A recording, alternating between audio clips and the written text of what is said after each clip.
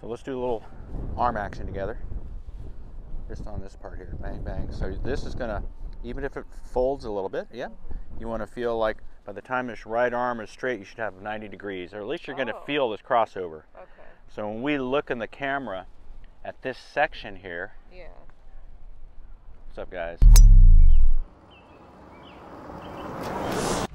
I just hope that my hands can do something right, you know? Come over here. Okay.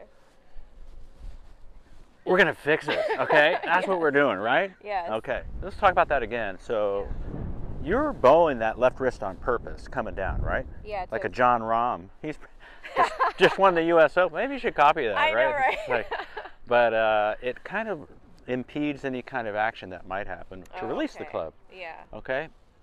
But I knew the reason why was to square the face up so it didn't slice. Correcto? Yeah. That's exactly right. Instead of like getting the back of that hand going, come on and do that though right now. Okay. Right? Now bring it on down and do the deal. Yeah, there you go. Now this angle has to come out somewhere. Yeah. Right? And if you don't, you're going to drag it through. Yeah. Okay, so really the back of that left, it can block the face from closing. If you hold it, it's not really doing much, right? No. So what we're looking for is on the forward part to feel like you're released, and crossed up and recocked it up. We're going to do a couple things, and one of them is going to be this. What's that? Less robot-y. Yeah, exactly. You're like, but it's cool because a lot of players do have that long look that you see on TV. You know, the tour pros, but most of them have the club by this time, you know, almost at a right angle. Whoa! Well, I love the sound there, right? Yeah. Okay.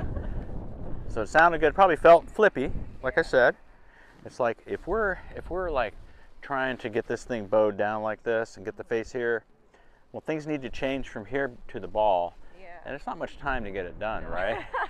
So you're an athlete enough where I think if you start to just feel like, well, I can just, once I'm here, I can just let these arms go and fire.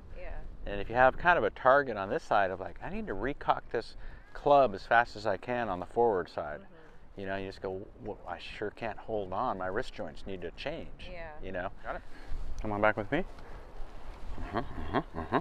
Now slowly, but you're going to soften, there you go. Now by there, you're going to already want to have felt like you did this. You know, you're going to be soft, right knee, hips are going to be shifting this way, okay, towards me.